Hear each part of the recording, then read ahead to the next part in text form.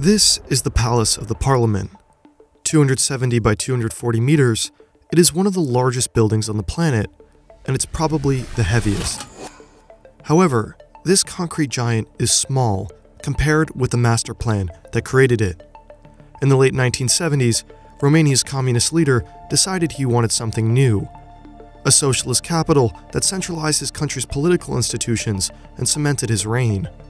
Over the course of a decade, Nikolai Ceaucescu set in motion one of the most destructive master plans in human history, removing a section of Bucharest as large as Venice.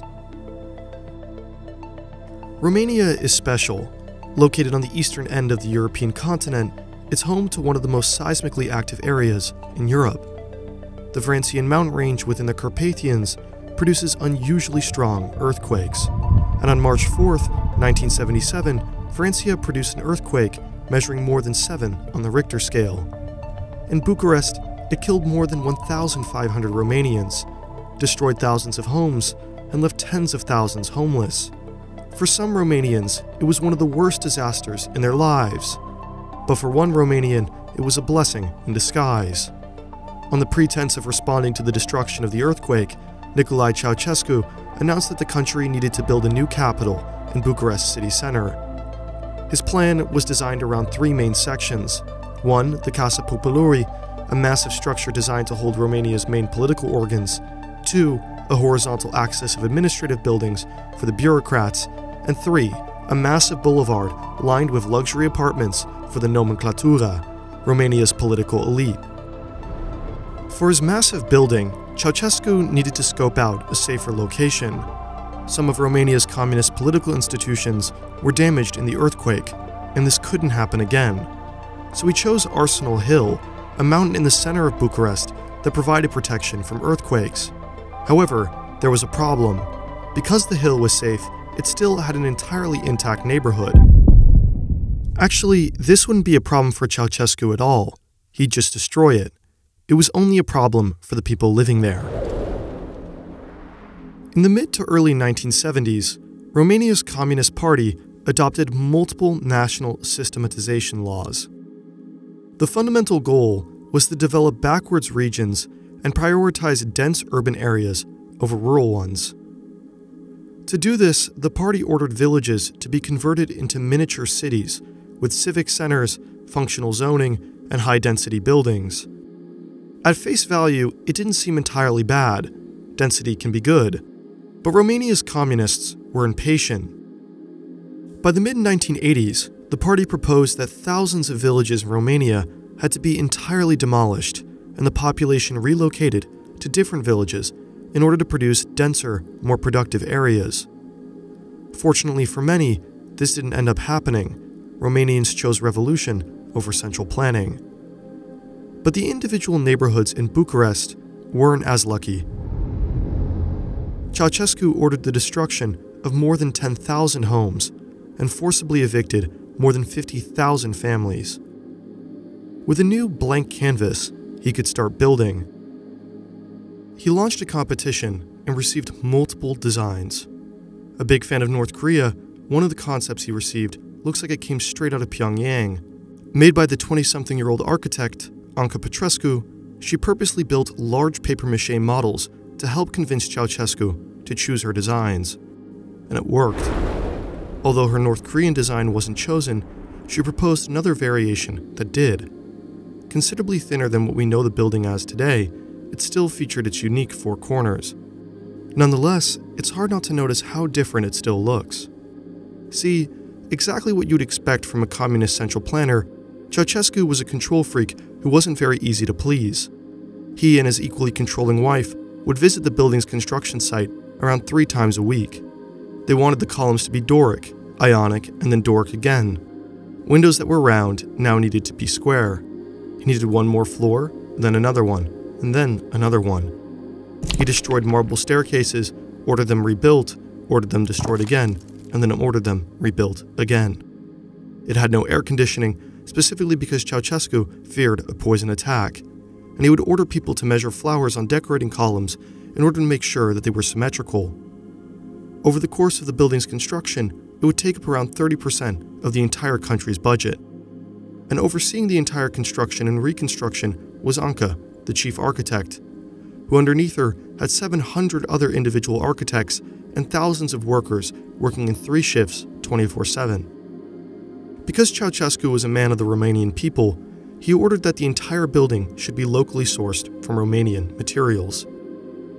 His palace required around 1 million cubic meters of marble, 550,000 tons of cement, 700,000 tons of steel, 2 million tons of sand, 900,000 cubic meters of wood, 3,500 tons of crystal, 220,000 square meters of carpet, and 3,500 square meters of leather. Ceausescu and his communist cronies created an entire crystal industry in Romania to help build thousands of individual chandeliers.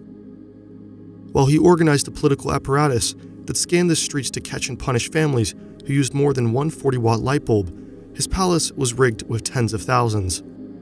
While he cut central heating and hot water from Romanian households, he commanded the construction of a building that today requires the same amount of power as a mid-sized town. His building is made up of more than 1,000 individual rooms and has 14 floors, 10 above ground and 4 beneath. The building is also supposedly fitted with an atomic bunker and a tunnel system that could have secured an escape in case of the need for an evacuation. Unfortunately for Ceausescu and his wife, their tunnels wouldn't be useful enough in time. Now that he had a design for his building, Ceausescu also needed an equally monumental axis. Called the Victory of Socialism Boulevard, it would purposely be made longer than the Champs-Élysées, around 3.5 kilometers in length and 90 meters wide. Lining his boulevard are 10-story apartment buildings that were intended for key members of his party. From a distance, his boulevard seems like it completely disregards the native conditions of the city, as though the buildings were just glued on. And that's because they were. Eugenio Ceaușescu was a Romanian also known as the Engineer of Heaven. Concerned about the planned communist destruction, he developed a system to move churches and historical buildings on rails. This allowed him and others to save historical buildings that would have otherwise stood in the way of Ceausescu's grand plans. The last part of Ceausescu's plan were the administrative buildings surrounding the Piața Constituției, a massive semicircle where Ceausescu was supposed to address his people. Unfortunately for Nikolai, though, the building would not be completed in time for him to use it. Instead, Romanians grew restless, and they'd end Ceausescu's reign. Both him and his wife were sentenced to death in a brief military show trial and executed via firing squad. After his death, Ceausescu's palace remained unfinished, and it was unclear what to do with it. There were those who suggested that it should be demolished. It was the purest symbol of communism and Ceausescu's cult of personality. And there were also ideas to convert it into the world's largest shopping mall, casino, and even into a Dracula theme park. It could have also been densified, but instead it was chosen to become the home of Romania's government. Today, it houses both Romania's Chamber of Deputies and the Senate. It is the biggest parliament building on the planet and the second largest administrative building, second only to the Pentagon. The horizontal axis is still used by ministries, and the square is now used for concert venues.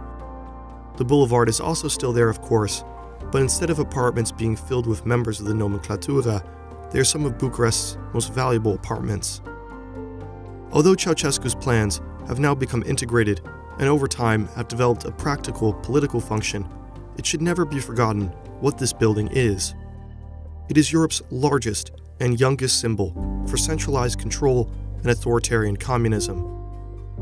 A constant reminder of how real it is to be led by people who live and breathe, do as I say, not as I do. This is your life in weeks, if you're lucky enough to turn 80 years old. Each week, a cube disappears, taking away a piece of your life that you'll never get back. At first, you may not care, especially when you have cubes to spare. But as you get older, it becomes clearer.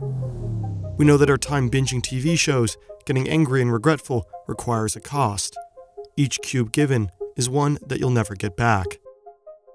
And there's probably no larger cube consumer than the job you choose to dedicate your life to. 80,000 hours is the amount of time you'll spend in a career, and it's also the name of the nonprofit that wants to help you find a meaningful one. If your cubes have to go, why not give them to a career that impacts something you care about? The choice of a career is a hard one, but 80,000 Hours is here to help you. They've been researching the question for how you can find a fulfilling career that also does good for years. They have a website that provides you their research, a podcast, and also a newsletter. They have a job board that provides hundreds of open listings for potential high-impact career paths, and all of their advice and research is free, forever. So if you're not sure what you should do with your cubes, or you're worried about how you're spending them, maybe check out their in-depth career guide at 80,000hours.org/hoch. Remember, life is short, but what you do with your decreasing time is up to you.